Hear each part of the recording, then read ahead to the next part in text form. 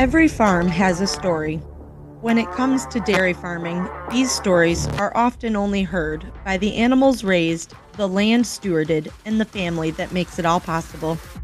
Join me, Dairy Gal Val, as I interview individuals from across the dairy industry, both within the United States and across the globe, discussing topics like farm management, the food industry, ag business and technology, and most importantly, their farm story. This is the Dairy Hour Podcast. Hello, everyone, and welcome to today's episode of the Dairy Hour Podcast. I am your host, Dairy Gal Val. This episode today is brought to you by ZISK App. ZISK is a free app that helps you accurately predict your dairy's financial future. This tool allows you to enter your farm information into an easy-to-use app and uses multiple algorithms to help calculate profitability for the next 12 months on your dairy. ZISKapp.com or check them out on Instagram and Facebook. Welcome, everybody. I'm joined here today by Hannah Woodhouse from the lovely country of Canada. Hannah, how are you?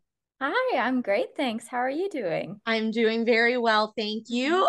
So what part of Canada are you from? I don't know if you want to give like a little introduction of yourself so everyone knows who you are. Yeah, so I'm from Canada, well, known as snow country. We did get some snow this morning. I'm from Ontario, though, so specifically southwestern Ontario. I grew up on a dairy farm that's just up on Georgian Bay. It's about 2 hours north of Toronto. But currently, I'm at the University of Guelph, so I'm completing my PhD in dairy science. And so, specifically, I study a milk quality component called free fatty acids. And as I said, completing my PhD, so excited to be done school and transition into the industry. Definitely. So you were saying earlier, how many years of schooling have you been through so far for this? Yeah, so I've just finished up my seventh year of post-secondary education. I did 4 years of my undergrad, which was in biomedical sciences and a minor in nutrition. I did a year of my master's in epidemiology, and then I'm on my second, going into my third year of my PhD in epidemiology. And that's a lot of years. Are you almost done or like do you Yeah. have an end in sight? Yeah, so I'm hoping to defend my thesis in April. So a couple more Awesome. months. So the end is in sight for sure. It's kind of a grind time, just doing a lot of writing of my thesis right now, and then hoping to defend it in April. That's insane. I don't know. I really liked college, but I don't think I could have been there for that many Yeah. years. I Well, think I would have gone honestly, insane. I'm very fortunate. My project's been going quite rapidly. Usually it's 2 years for a master's and 4 years for a PhD. So Oh that would have been gosh. 10 years in total. So I've cut out a few years, which is quite nice. So That's yeah, definitely doesn't it doesn't hurt. I don't know how paying for college works for you guys, yeah, but it definitely probably cuts down on the student loans and whatnot. So I guess for that's a sure. For sure. savings in the bank, right?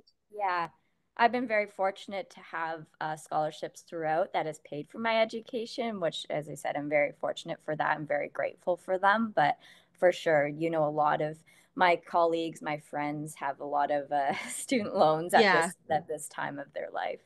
which is it's unfortunate to be like here in order to get an education here's a mountain of debt now you get to work the rest of your life and pay us back for it like Exactly. it's definitely one of those things you really have to be passionate about to go on and do something like that or be very fortunate and work hard like you have to be able to get those scholarships that have really helped keep you out of that never ending Yeah. hole of student debt when you get out. That's great to hear then. So you have very strong dairy roots, obviously, and you're in a very dairy career path. What do you plan on doing with your all of your degrees and Yeah. So, kind of rewinding a little bit, actually going to University of Guelph is where I've been at Guelph for, as I said, 7 years. I had aspirations to actually go into the medical field and become a doctor when I first went to school. I thought that was going to be my career plan. My mom is a vet. My dad's a farmer. They're a great pair, but I want to more follow my mom's footsteps and either go into veterinary medicine or human medicine. I was very highly involved in athletics, still am, but that's kind of why I chose more the human medicine route side. And that changed shortly after I went into university. I honestly miss my cows too much and missed agriculture. And so I've kind of done a full circle. Now, as I said, back in agriculture, finishing up my PhD in that dairy field. I would love to transition into industry. Milk quality is obviously my passion. That's what I'm working on. And I'd love to do some sort of quality control measures within either Dairy Farmers of Canada, Dairy Farmers of Ontario, or even going abroad as well. I've taught a couple of classes at university, and I do really enjoy teaching people. I really like sharing knowledge. Uh, but if I want to stay in university and be like a professor, I'd have to do a postdoc, which I'm kind of ready to explore what other opportunities there are outside of academia. But I'm sure that one day I'll return to academia and eventually be at a post-secondary institution and teach. But right now, honestly, there's a lot of options, which is great, Yeah, like all the PhD in epidemiology, which for those who don't know what that is, it's basically the study of diseases and looking at prevention. And it can be applied to a lot of different disciplines. So I could go and work in public health, but obviously my passion is in with the dairy industry, so that's where I'd like to go. So yeah, kind of just keeping my options open, but definitely dairy focused for sure, and we'll see where that leads. that's awesome. So definitely cows over people for you. Yes. I tend to follow that route. I like people and all that stuff, but at the end of the day, I'm like, the cows don't, they just, they're happy to be cows and Exactly. they don't talk And that back. being, And yeah. And that yeah, they're, being said, I do still love the interaction with producers. I think oh, being definitely. part of the dairy farming community, I love, yeah, talking with producers or people within the industry. And so that's why I wanted to go into industry and kind of get that balance between both seeing the cows and then talking to the farmers as well. Oh, definitely. And so do you have do you have like a dream job or are you just kind of gonna put yourself out there and see where where the wind takes you Yeah. or The thing is, obviously my dream job is working with dairy cows in some shape or form. There's not really like I'm not gonna have like a doctor of veterinary medicine where then you would be expected to be a veterinarian or a doctor in human medicine. So the nice thing about my degree, it's very it can be applied to a lot of different things and there's a lot of options, which is nice, but at times it feels a little bit overwhelming because there's too many options. So as I said, right now I'm kind of just getting feels of what is out there. I think one of my dreams would be to work overseas for a little bit. I love to explore a different dairy industry across either in New Zealand or the Netherlands. I think that would be a really great opportunity. I love the University of Guelph. I love Ontario, but I have been here for my whole life, and I think it would be really nice to explore a different place. definitely good to spread your wings and see what's out there. Mm-hmm. So awesome. So do you want to talk a little bit about what you're getting your PhD in? You mentioned milk fatty acids. Do you want to talk a little bit more about that? I guess high level Sure. because most of the audience here is not scientists. So, Yes, I will try and bring it to a very basic level. So, actually, how my project started, I'll go back to when I was in undergrad. I was very fortunate to get an academic scholarship called the President's Scholarship, and that essentially it paid for my tuition, but it also gave me a summer research position. So I got to work under a professor and do research for a semester of the summer. And so at that time, I was like, oh, I really miss my cows. I want to do research in dairy. So I went to a dairy professor at the university, and I basically told him, I was like, look, I'm free labor. Do you have a project for me? And he said, actually, I do. There's coffee shops that are complaining that their milk won't froth. Do you want to work on that? And I said, well, that sounds interesting. I was doing a minor in nutrition. I said, I can see how this can kind of intertwine into my degree, and it still involves milk. I'm a big milk drinker, of course, coming from a dairy farm, and I said, this sounds really neat. And so that's how it started. So what it is I'm studying specifically is called free fatty acids in milk. And so all milk is made up of milk fat, and every milk, like all milk has what's called milk fat globules. And every milk fat globule has a membrane, and inside are these components called triacylglycerol molecules. Basically, free fatty acids are caused by any stress or agitation to the milk, and it breaks up these milk fat globules. And what are released are the fatty acids, and they're then referred to as free. Now, all milk contains some level of free fatty acids, but they should be at very minimal levels. And above a certain threshold, we see milk quality issues, and the one being milk won't foam. So, certain coffee shops, they can't get a frothy latte. And I don't know about Those are the first US, world but in problems right Canada, there. yeah, in Canada, a lot of people they'll pay a lot of money for their Starbucks or whatever latte to get that optimal milk foam. And so it was a concern for them. But then we also, through more testing, found that high levels of free fatty acids in the milk caused cheese coagulation concerns, milk tasting rancid, reduced shelf life. So a lot of quality issues. And in all areas of the world, but especially in Canada, we're a supply managed dairy industry. And so we really rely on consumer satisfaction of dairy products to drive our milk markets. And that can be said for other non supply managed dairy industries as well. But we wanted to look at this and see, okay, we started doing testing of free fatty acids on every Ontario dairy farm starting in 2018 to figure, okay, so what are the levels of free fatty acids on the farms? And we knew the certain threshold. So anything above what's called 1.2 millimole per 100 grams of fat, that's kind of our threshold. Anything above that is concerning. Anything below is considered normal. So we found that farms that had high levels of free fatty acids, there were some that did and some that didn't, and some that were changing a lot. And so we were trying to figure out what led to my project was, okay, so why do some farms have high levels and why are some farms normal? And so my project's trying to figure out what are the farm factors that are affecting levels of free fatty acids in milk and how can we mitigate them? How can we kind of solve some of those problems so that we can improve milk quality in that shape or form? So that's my major project. That was as part of my PhD. I have 6 chapters of my thesis, and one of my project was going to visit farms across Canada, specifically in the provinces of Ontario and British Columbia, where they currently test free fatty acids in milk.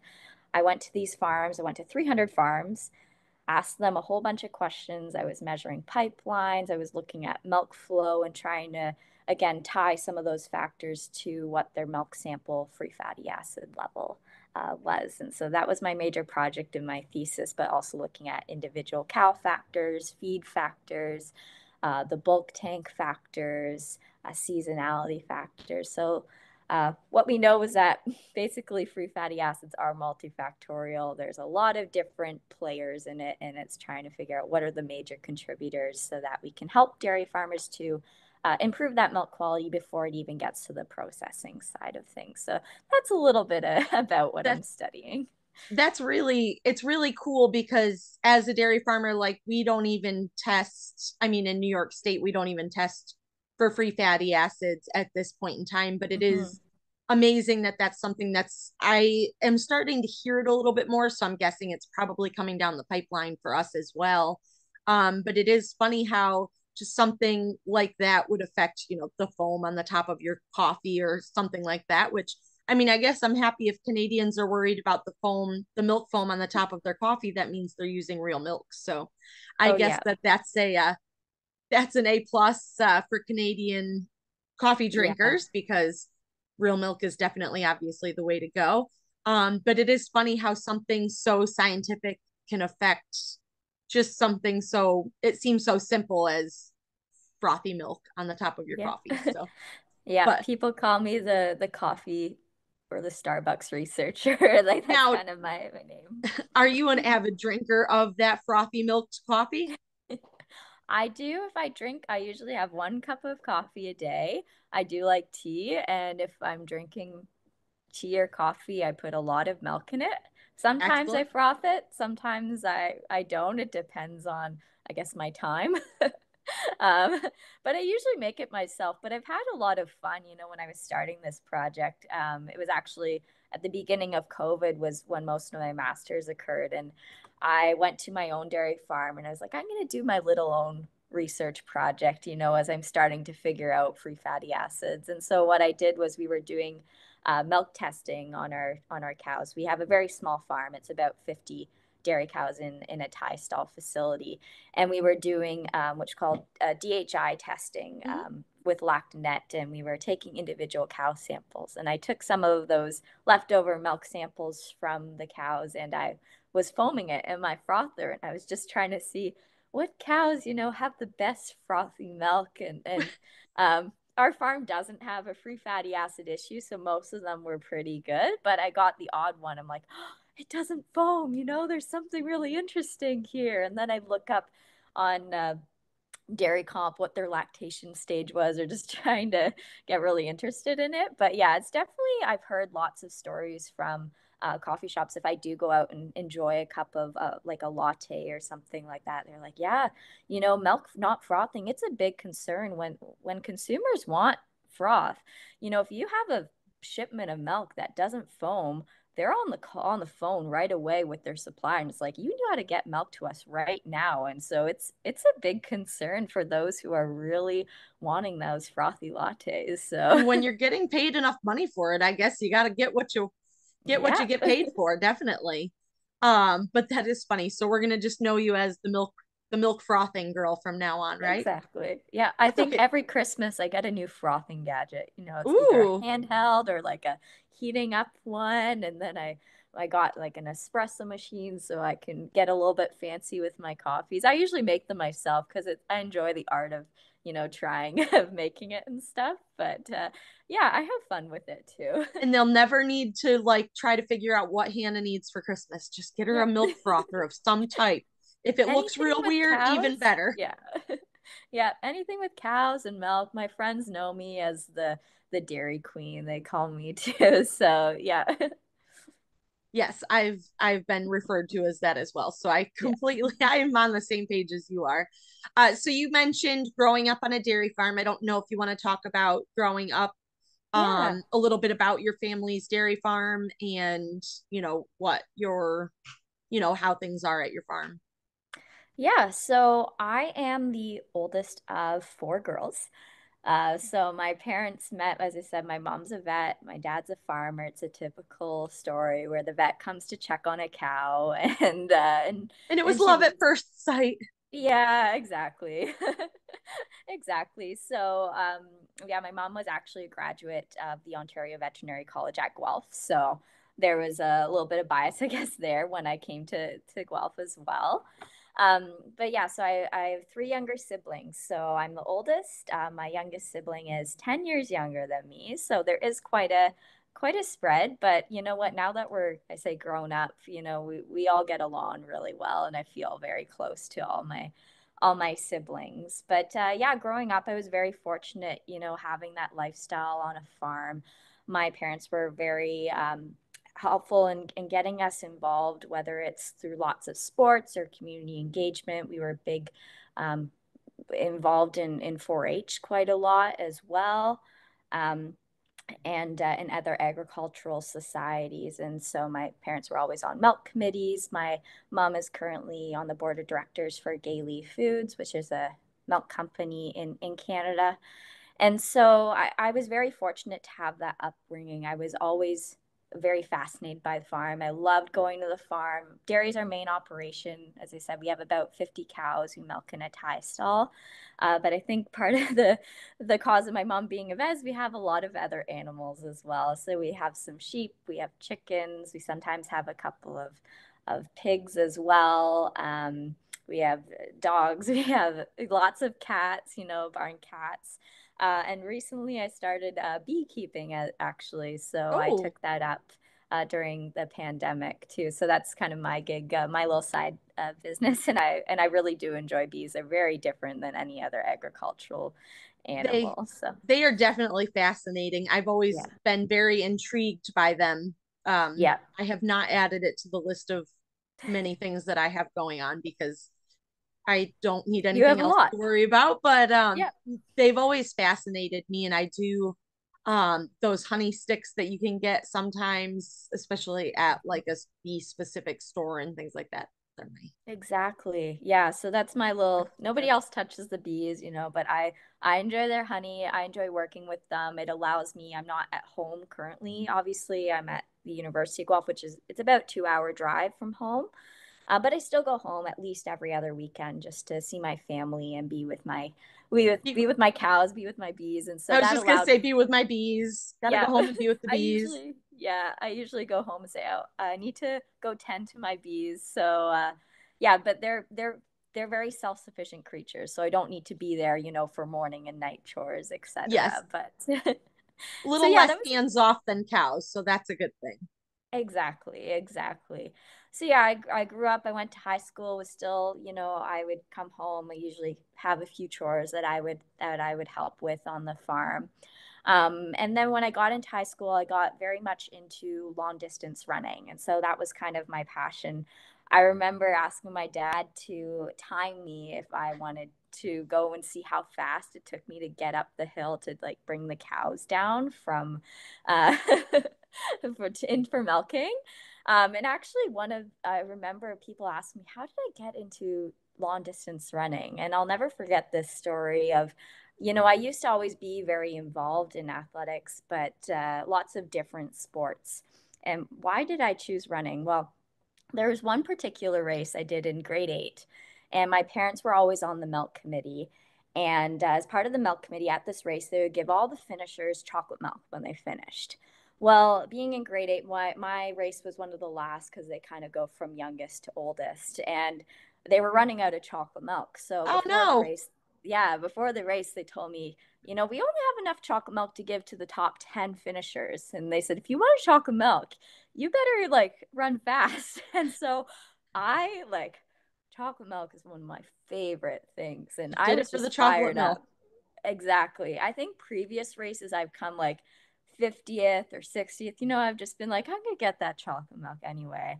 But I do have a bit of a competitive nature inside of me. And so when they said there's only 10 left, I booked it and I finished fourth.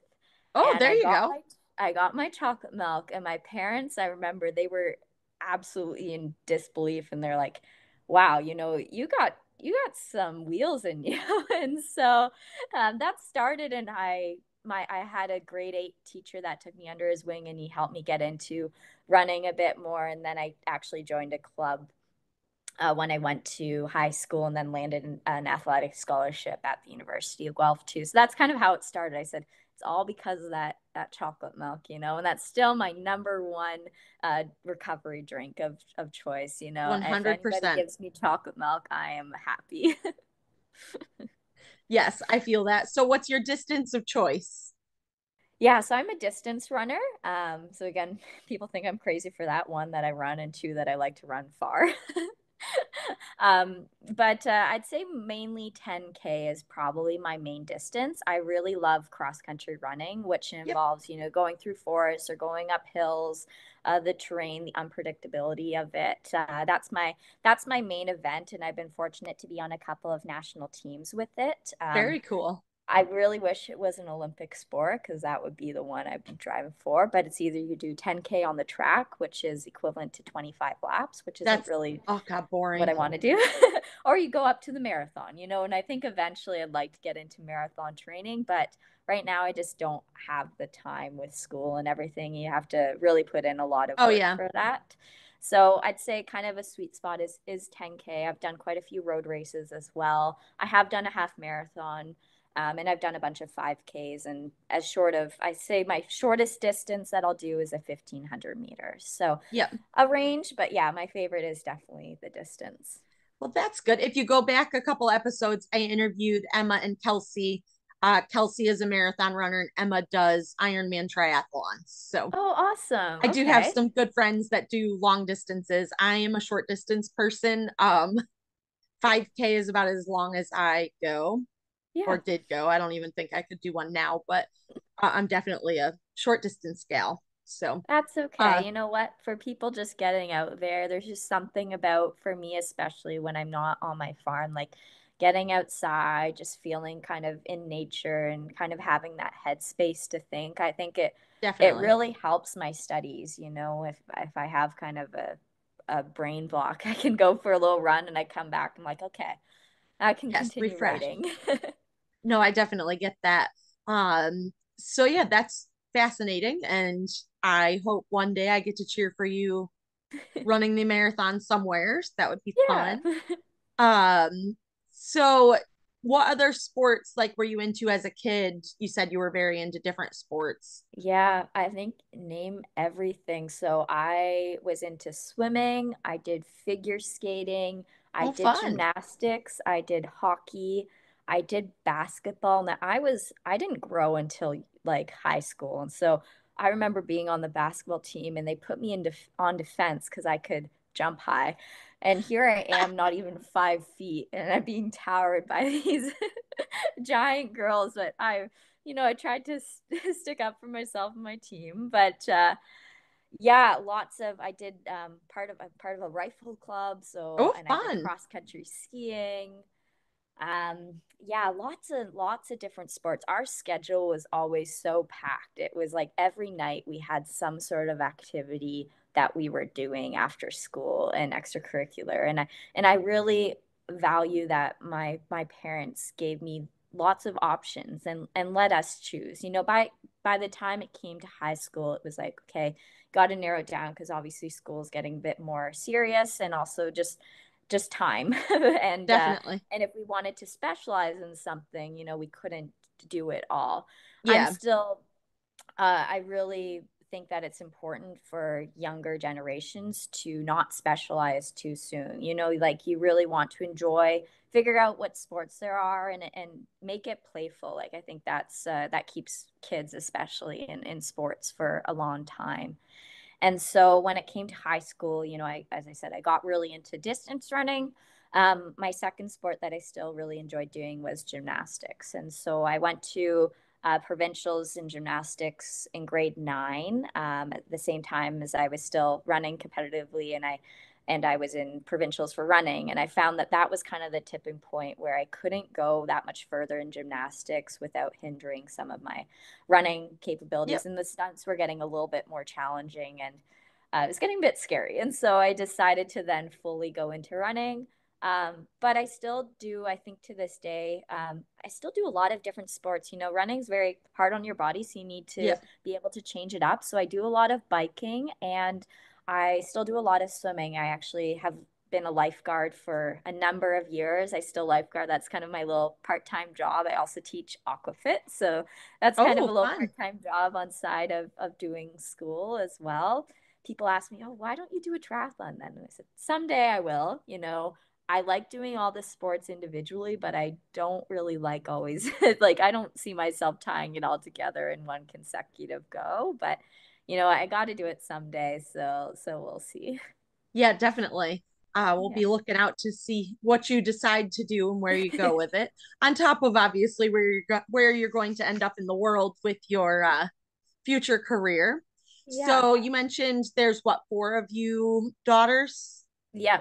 Yeah. My And dad is very outnumbered, I between the cows and the sheep and the chickens and his girls. Like the pony and the bull are his friends, we'll there you say. go. The couple guys have to stick together around the farm. Yeah. Definitely. So, do any of your sisters have plans of actually returning to the dairy, or what's the future Yeah. plans for the dairy? Yeah, so the farm is very close, near and dear to my heart. And I have probably my youngest sister is right now, she's still at home. She's in grade 11, so she's 16 years old. She's very involved in the farm. She loves genetics. She loves being with the cows and helping out on the farm, which is really great. And like, she's very invested. And currently, we're looking at kind of that succession planning of turning over the farm. We're still trying to figure things out because obviously she's only 16. Yeah. There's still like a number of years. She wants to go to college or university and get a degree first. And I think that's important to get off the farm to realize how much you really want it. Like that's what it took for me to get off the farm and realize how important agriculture and the dairy industry is for me to return Yeah. back to that school. So we're currently in the stage of looking at like renovating our barn or succession planning in terms of we might go robotic. That's what we're looking Okay. at the next stage from tie stall to robots, just because obviously a tie stall is quite hard on on the body, Yes. Um, and we're kind of at that stage of it's like, well, in the future, this is what kind of the dairy technology is looking at. So we've had a lot of conversations. As I said, I think my youngest sister is probably the most invested in it, but that's not to say that I there is an option that I could also come home and help out. Kind of I would like to use my degree, that's for sure. Like, I've done Yeah. all this schooling. I would love to use my degree, but there's lots of producers I've met that are able to have both, be able Yeah. to sustain dairy farming on a small scale, but be able to also use their degree in other aspects of the industry. So trying to figure it out, even if it means, I go home and I help out for a couple of years until my sister's ready to take that next stage. Yep. That's kind of what we're planning. The middle two, my other two siblings, one is in the Cayman Islands and she's Oh, a music teacher. So, that's a big change from dairy farming in yes. Canada. Yes. Yeah. She's always like she has loved the farm, but I think growing up it was never really quite in her thing to live on the farm or be involved with the Yeah. cows as much. So she's living the dream. She sends me pictures for scuba diving or in the tropics, and here I am in Canada, in all my Bundled up with sweaters. 3 feet of snow. Yes. Yeah. Like, oh, it Yeah. sucks to be you. I know. I want to definitely I want to go visit her after I'm done my degree as a little present of graduation to me. So, Oh, and definitely. yeah, and then my next sister, she's actually at University of Guelph too. So Oh, she's studying what's called One Health. It's kind of that idea that human health, animal health, and environmental health are all intertwined. She does, play a huge role in our farm, especially when she's home. When we're all home, we always go and help out. It's kind of just helping our parents out. And she is invested, but I think she's more looking into going into vet school. okay. Um, so we'll see. When I was that young, I still didn't know what I wanted to do. I still don't know exactly what I want to do at this age. So there's definitely, like, as I said, the farm is very close to me and I wouldn't let it go, especially being a supply managed dairy industry. We have that quota. Unfortunately, when it's gone, it's gone. So I think it's Yeah. it's very important for me to keep it in the family. And as I said, it's my childhood, and my parents are always going to live on that farm, and so I think they would like to see it get passed down too. Definitely. And I know that that's very important. Do you want to talk a little bit about the Canadian quota system for those that maybe don't know Yeah. too much about it? Yeah, so as I said, supply management, also another word is quota. And so basically, you have to have a dairy farm has to have quota, which is the rights to sell milk. And so certain farms are allotted certain amount of quota, and that's as much milk as you can produce and ship. It goes to, in our province, it goes to Dairy Farmers of Ontario. We'll pick up our milk and they pay us based on it. So this management, this industry, it allows for equal payments to dairy producers, and so they get very it's very stable, and so it helps those smaller farms to still survive. So it's not that the bigger the better. It's very constant, and it allows those small farms, family operated farms, to stay in the dairy industry. And we're very big on an industry on milk quality, and so that Mhm. allows, it's not just bigger or better. It's really, we want to hone down on producing the highest quality milk possible. We have a lot of quality standards in check. And so, as I said, like quota, you have to have quota whether you it gets passed down through the family or on the market. Um, there's quotas sometimes for sale, or if a farm is selling, they'll sell the quota with it.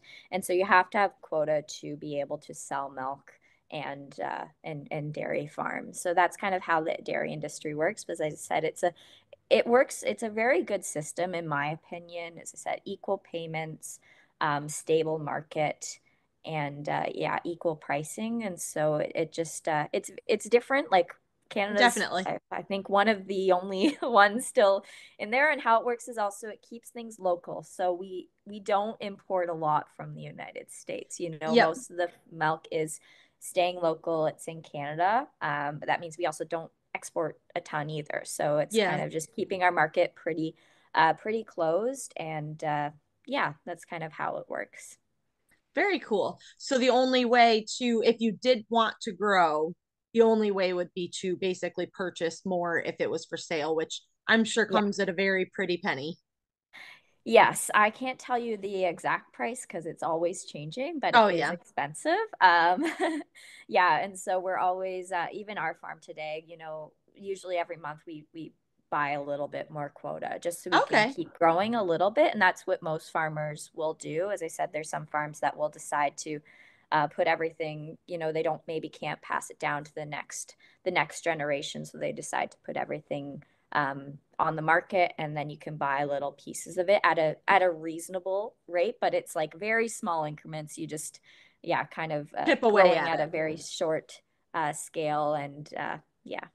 So is the quota based upon cow numbers themselves or milk weight, or how does that? It's kilograms of butter fat is what I Okay. believe. Yeah. So it's how much, yeah, kilograms milk, butter fat. Like that's what we're mostly paid on fat percentage. Yep. So our components weigh quite a lot, with fat being the highest, and so that's kind of Okay. how the producers are paid. So if you were to go over your quota, what happens? Or they just don't pick your milk Yeah. up, So or we how does have that this. work? Yeah, so from my understanding, again, I'm not the dairy farmer on my farm, but like Yeah, I've learned a definitely. lot about the quota system. But you have this kind of window where you have to produce a certain amount, but you can't go over for Okay. most times of the years. Now, there are certain times of the years called incentive days, and that's where there's a boost in production. So you're allowed to produce a little bit over your quota allotment. And Okay. that's usually happens in the fall in preparation of making butter stocks, Holidays. cheese, like things for the holidays. Yeah, so Yep. there's more higher demand for that butter fat from the industry. So we're allowed to produce a little bit more. And so throughout the year, there will be release of, incentive days, and you can fill those incentive days. And by the end of the year, if you haven't, filled those incentive days, you can fill them then. And so it just Okay. allows a little bit of flexibility, but in general, as I said, it's a stable market. Like we milk 50 cows, and next month we can't just automatically milk 10 more cows. We're gonna Yep. have way too much milk, and so as I said, it's pretty constant. But if we have an incentive days, either producers can change their feed ration to get a little bit more milk out of the cows, or they can Yep. dry off. Maybe they're gonna, if we need to reduce our milk shipments, we can dry off a few more cows. So there's ways to manage the herd without buying more cows Yep. or selling more cows and having that really high changes or dynamic part of Very the. cool.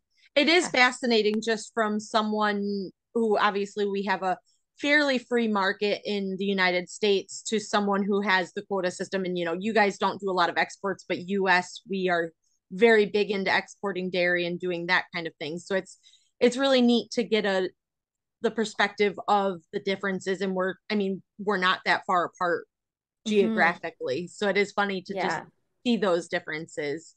Yeah. So I guess I want to kind of backtrack to your research. And I know that you said you've recently been published a few places. So I don't know if Yeah. you want to give a shout out to where people can find your publications.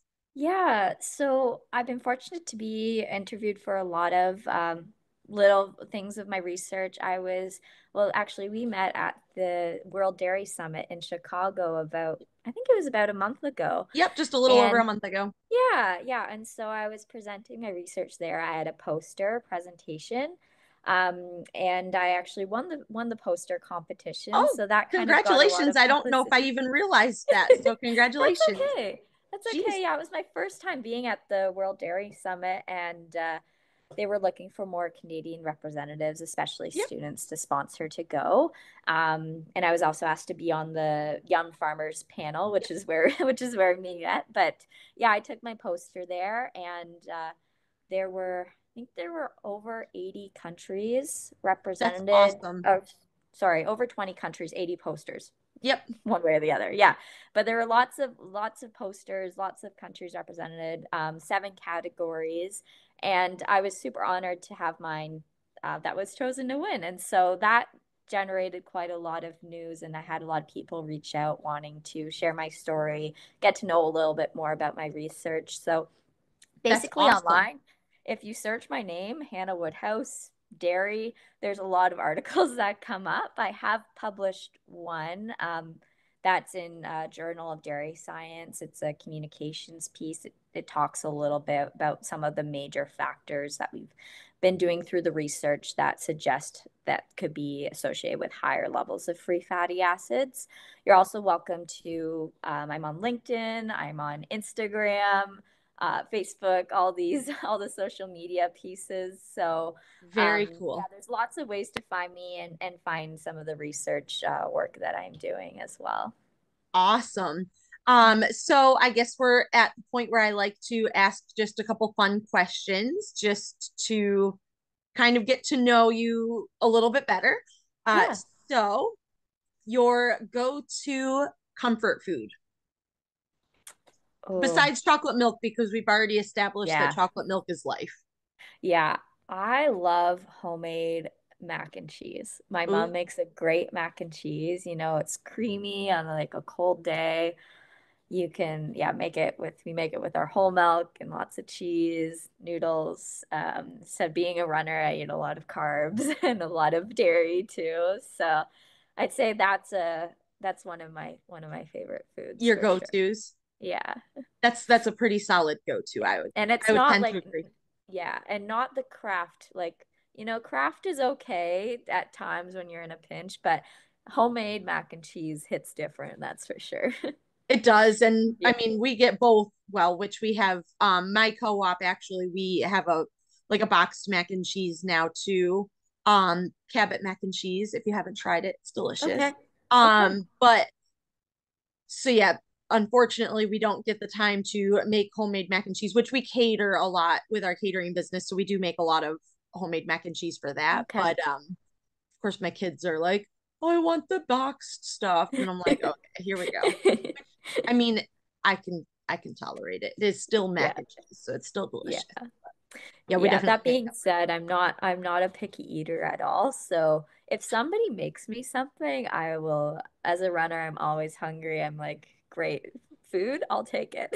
Sure, why Yeah. not? Oh my goodness. So how about if you could go on a dream vacation somewhere, where are you going? Oh, I think one of the places I would love to visit is New Zealand. New I Zealand. would really love to go see there. Like Australia and New Zealand are two of my top places, but from what I've heard, they're very similar, except for New Zealand doesn't have all the animals that can kill you, is what I've been told. Yes, So, that's yes. I'm so intrigued by Australia, but I'm like, oh, but there's like those I snakes and I hate things. snakes. So I do cannot I. stand snakes, so I Yeah. think that's one of the major things. But yeah, I'm not, I like going to warm tropical locations, but I'm always on the go. Like I love doing stuff, and so I'd love to go somewhere where I can actually do and see things. It's nice to sit at the beach for a day or two, but I that my sort of Yep. vacation isn't sitting there for a whole week. So I think New Zealand would be really fascinating to see the dairy industry. From what I've heard, it's totally different. Like farmers almost Mhm. get a vacation during I think the non-growing season is what I've heard. Oh, that sounds really nice. So Yeah. Vacation? Okay. Yeah, Yeah, no, yeah. I Yeah, can exactly. definitely see where that would be pretty fun. So that's a fun, interesting, and I'm the same way as far as vacationing. I can sit still for maybe a day or two, and then I'm like, okay, we have to do something. And I think sometimes, that's all dairy farmers, honestly. well, my husband Greg is just like, we can go on vacation and we don't have to schedule every single minute of it. I'm like, but we do. We're only on Yeah. vacation for so long, and I want to do this, and I want to do this and this. And he's Yeah. just like, or we can just relax. And I was like, I don't know what that means. Like, we can't do Yeah. that. I'm relaxed when I'm on the go. That's how it Yeah, works best. exactly. All right, let's see. And sorry, I'm just perusing my questions so I can find a good one. That's okay. Let's see. Your so are you're from Canada, you kind of get four seasons, even though winter I think probably takes the majority of the year. Yeah, we Like, see snow starting in October oh and gosh, it's sometimes not gone until April, oh gosh. Like late April. So yeah. Yeah, but our summers are beautiful. Where I'm from, we have kind of the four seasons, definitely. Like winter definitely takes over. We're right on we get the lake effect, so we get a lot of Oh, snow up there. But there's always something to do. We live right beside, it's called the Blue Mountains, so there's lots of people skiing. I love cross country skiing around our farm. In the summer, people are always on the lake, lots of boating, lots of fishing, kayaking, canoeing down the river. And then in the fall, we get beautiful fall yep. colors. And in the spring, people are always biking around our country roads. And so we have a lot of tourists. We attract a lot of people to our area, and it is a very beautiful place to live. I'm very grateful to call that my home. Well, that's good. If I get to Canada, I'll have to come visit. Oh, I yes, for sure. It's been, oh gosh, I need to, well, first I need to update my passport because, kind of can't go visit without that. But Yes. yeah, I went to Canada. Ooh, it was probably 20 some odd years ago. Okay. So Yeah, I and need to as get back up to Canada. yes, yes. Don't come at the height of winter. Like I think Nope. our fall, yeah, our fall and our summers are beautiful. Like we actually get very hot summers sometimes. We get those Okay. extreme temperatures. Like we can see, I'm sorry, I'm gonna say Celsius, but up to Yeah. 32 degrees Celsius in the summer, which is quite hot. We get Yep. humid.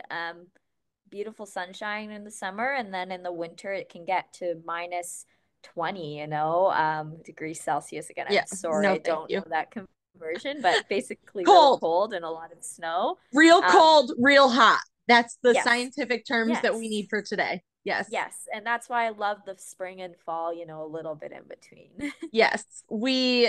I definitely would not be visiting in the winter because where I am in New York, it is cold enough for me. I don't need to get colder. So Yes, I'm more of a yes. fair weather girl. I don't particularly care for the cold. So, Exactly. Especially when I'm trying to do running training. As soon as I see snow, I'm like, oh, great, here we go again. It builds and now it's time to character, sleep. but it's not as fun to run in the cold, snowy.